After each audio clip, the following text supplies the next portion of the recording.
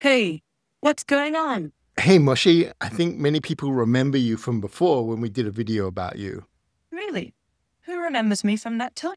Okay, so that's Moshi. If you remember, I did a video about this when it first came out. It's certainly an interesting thing of where they integrated both the ASR function of the voice going into the large language model and then coming out, going through a TTS, coming back. The thing that we found when we played with this in the original video, I thought was very funny, was that the model is just dumb, right? When you ask it things. And really the thing that we were interested with at the time was this ability to have low latency going into the model and then coming back out of the model. So jump forward a few months and Kyutai has now released their projects for the text-to-speech and the speech-to-text. Now, they'd certainly alluded to this in some of the other releases that they had done along the way, but now we've actually got them. So the first one is the speech-to-text. I won't go too much into that here, except that you can see that this is really just for English and French at the moment. Hi there, how are you doing tonight? And we can see that, okay, it's transcribing what I'm saying. It's very quick. It's doing quite a good job at this. And you can see that they've got some info in there about how they've put this together and about how it's a low latency model, etc. This is definitely interesting if you've got some decent hardware to actually run this.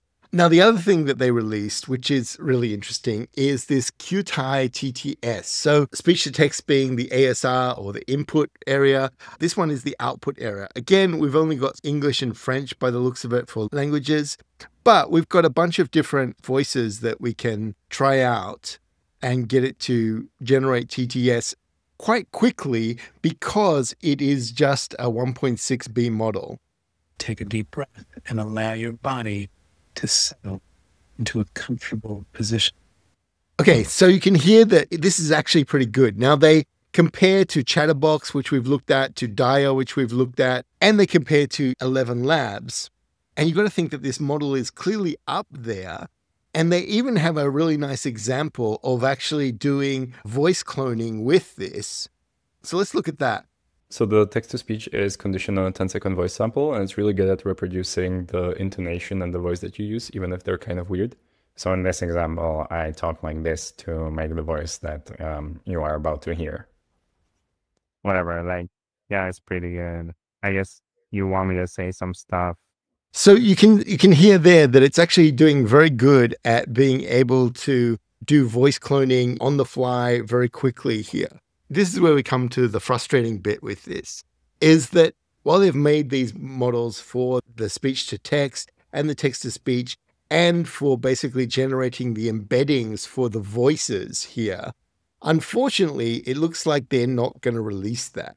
You can see here they mention that to ensure people's voices are only cloned consensually, we do not release the voice embedding model directly. Instead, we provide a repository of voices based on samples from datasets such as Expresso and VCTK. Now, I certainly find that very frustrating. It seems like this would have been almost the sort of go-to TTS system if it allowed you to clone the voices for this. Currently, it looks like they haven't released anything for you to be able to fine-tune this for other languages. It's only supporting English and French, but they do mention that they're exploring ideas of how to do this. Okay, so if we want to get started, let's jump into the code. But just before that, we can come and look at the Kyutai on Hugging Face. And we can see that both these models are up here. We've got the text-to-speech models. We've got the speech-to-text here. You can see the speech-to-text actually already looks like there is an MLX version. So I'll certainly start playing around with that this weekend and see what we can do there. But for the TTS, we can see that we've got the model card in here. Very interesting to see the actual data that they use to train this, that they've used 2.5 million hours of data. I think that's quite a lot more than some of the other TTS systems that we've looked at recently. And it's interesting to see that they basically labeled that data with the Whisper Medium model going through this. Now, at the same time, like I mentioned, they don't release the cloning voice, although I'm going to look at how we could play around with some of these voices in here. They do release this library of voices. So if you come in here, you can basically just pick out the different voices that you want to hear.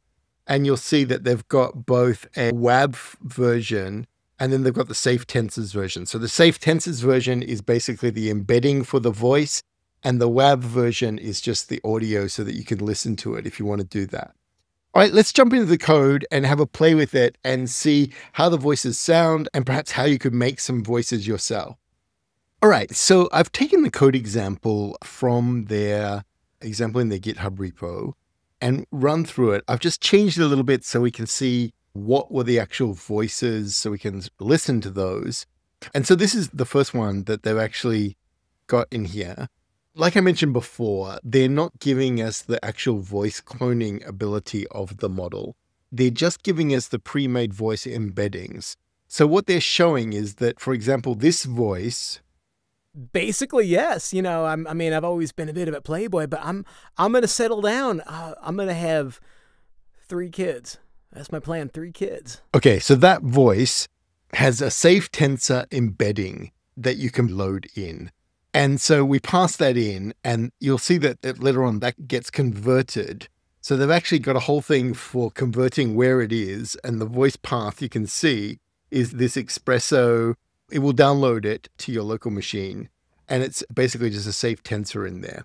All right, once we've chosen the voice, we can just put in the text here. So I've changed their text and basically put, how are you? I'm a voice from Kyutai.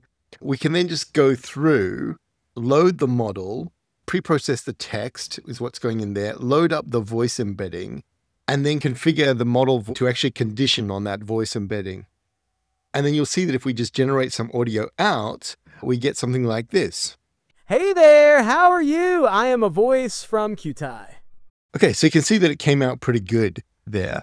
And now if we just want to make another recording in here, you can see I've basically made one here. Because I've configured the voice embedding already, I don't need to set up that part, but I do need to just pre-process the text, etc. in there. So you see I get something like this out. As you can see, I am quick to render and high. Okay, so now if we want to actually go and look at the voice embeddings, I've just put a little function in here for loading up these safe tensors and being able to look at them in PyTorch. So you can see that we can load something up. We can then look at it quite easily. We can see that the size is 1, 512, 125. We've also got a function in there for saving them. And now if we want to blend the voices, we can take that original voice that we had, load that up, but we can also take a different voice. So let's listen to the different voice. If the red of a second bell falls upon the green of the first, the result is to give a bell with an abnormally wide yellow band. Okay, so you can hear that's very different from the one that we had before. So now if we load up all our voices and we take these 2 voices and basically average them out, what we can do is we can come in here, we can save that as a new file that's blended tensors, and then come in here and load up the voice path being the blended tensors in here. And then we should be able to just generate audio, and let's listen to it. As you can see, I am quick to render and high quality. So you can hear this time that we've got something that's between the 2 voices. It's not like the first voice, it's not like the second. We're somewhere in that latent space between the 2 voices there. So you could actually train up a model to basically go from the voice to the embedding. The only challenge there is we need a lot of examples. I'm not sure that we have enough examples from what they've given us. Really, they should just release the voice cloning actual model, and then we'd be able to use that quite easily. So perhaps if people put enough pressure on them, maybe they will release the model. Let's see. But anyway, if you want to play around and make some of your own voices, this is one of the ways that you can do it. So overall, a very nice release from Kyutai. We've got something now that's a pretty small model that works very well for the TTS part and something that's working well for the ASR part as well. That you could go on to put a language model, etc., in the middle and use this as a local chat system, etc. Now, I think this will be really interesting when it gets converted to MLX, and I think I will certainly come back and play with it once there is an MLX version that I can run locally on my Mac laptop here. Anyway, as always, questions or anything like that, let me know in the comments. I'd love to hear what you think. Certainly the Kyutai team has come a bit of a way since we first played with Moshi, etc. And as always, if you found the video useful, please click like and subscribe, and I will talk to you in the next video. Bye for now.